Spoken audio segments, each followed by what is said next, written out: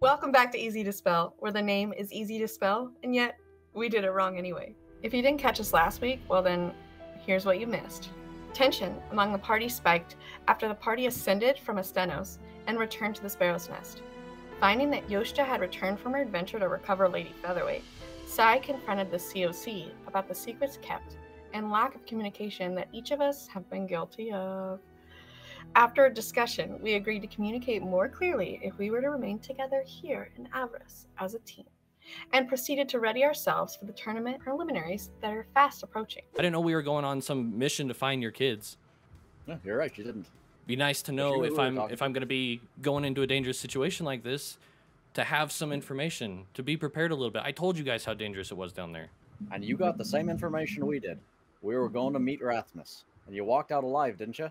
If I'm going to be following you guys, I'm fine helping you find people, but I need a little more information when you go into shit like this. We formed this group out of a clock, a company of convenience. That's all we formed this for.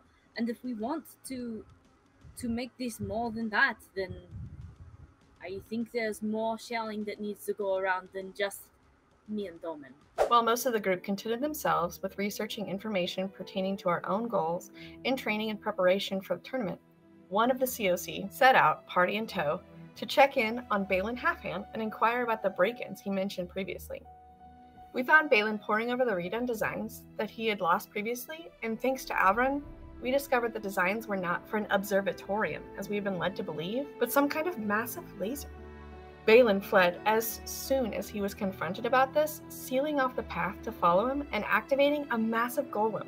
This guy was supposed to hold us off. As we defeated the golem, Avron recovered the crystal from its chest that was similar to his own and connected it to his own power supply to keep it active, with odd side effects. My intentions were to potentially purchase some items from you, but if you would like some help, I could definitely assist.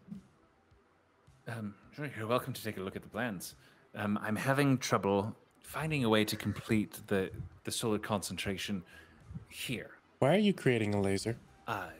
Sorry, what? It's an observatorium. That's to observe the stars. Correct, but because of this schematic here, this will reverse the energy and send it back. No, it's a telescope. And he looks at each of you, and he grabs the notes and runs. Deciding that returning to the Sparrow's Nest would be the best course of action, we set out to leave, but not before Domin shattered a magically refilling yard of Marg, the consequences of which we will find out next week.